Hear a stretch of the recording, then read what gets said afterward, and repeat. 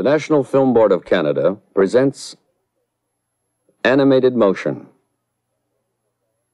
by Norman McLaren and Grant Munro. Part 2 of a series of films in which McLaren comments on, demonstrates, and classifies aspects of motion which the animator employs in his everyday work.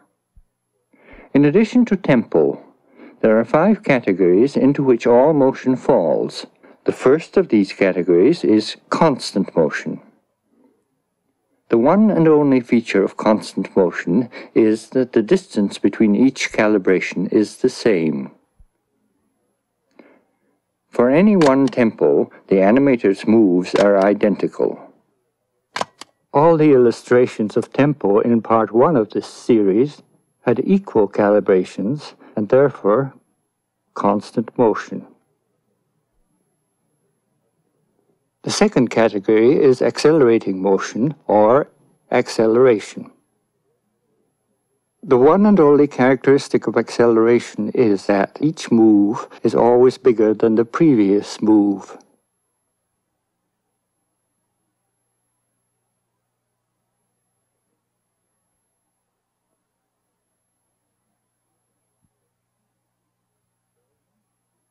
There are many degrees of acceleration.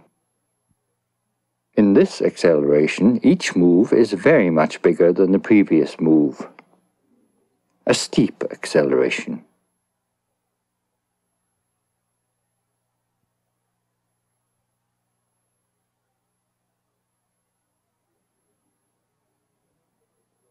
Any particular acceleration may be classified as a percentage increase of the previous move. The first move. To get the second move, add 10% of the first move. To get the third move, add 10% of the second move. To get the fourth move, add 10% of the third.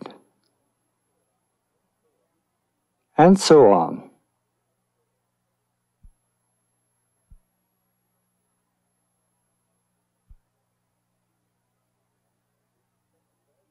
If 25% of the previous move is added each time, the acceleration will be steeper.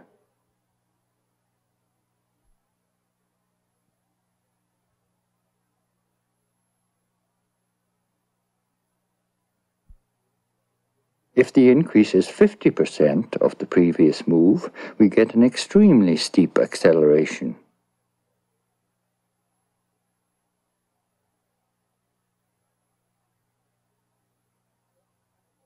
Such accelerations, if arranged systematically, form a spectrum ranging from gradual to steep.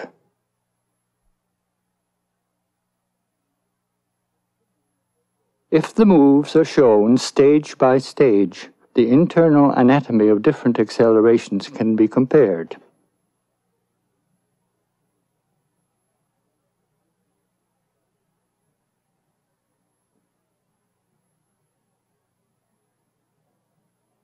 Or, contrast a single acceleration and a constant motion, both going from A to B in the same number of frames.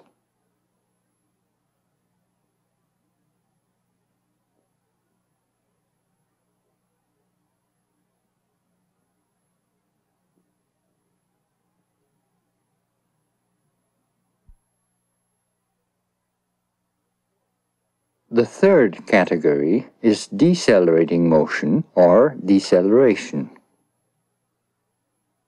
When the move between each frame is smaller than the preceding move, we have deceleration.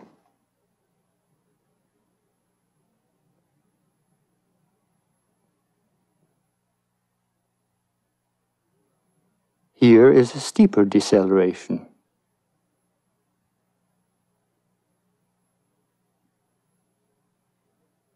Steeper still.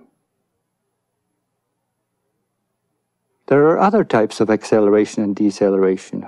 For example, where the moves get bigger or smaller by a single fixed amount and not by a proportion of the previous move.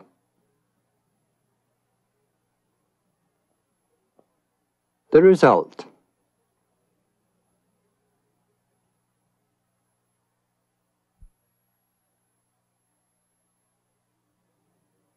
Similarly for deceleration.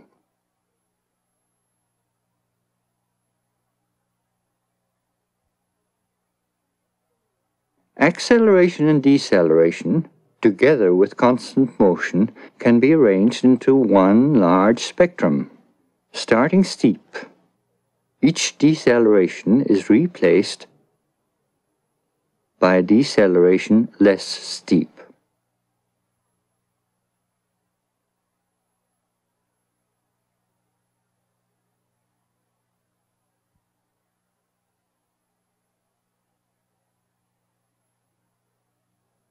The deceleration is now so slight that at the middle of the spectrum it becomes constant motion. The constant motion switches over into a gentle acceleration, which progressively turns into steeper and steeper accelerations.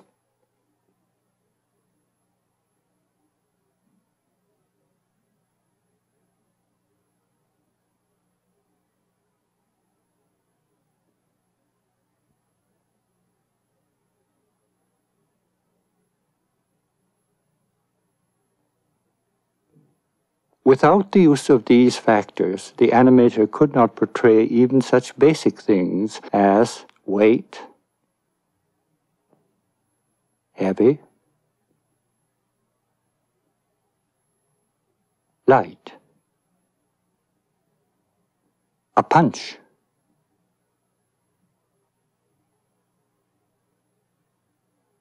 a violent punch,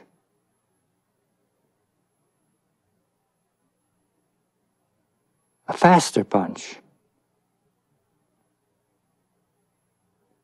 a cautious touch,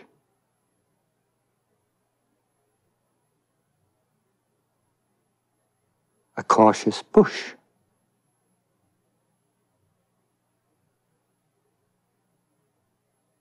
a thrust, gravity, a bounce,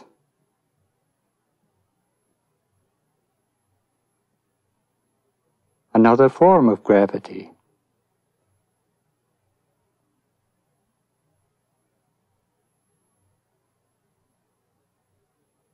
perspective, where different tempos are needed to create the illusion of travel at a uniform speed.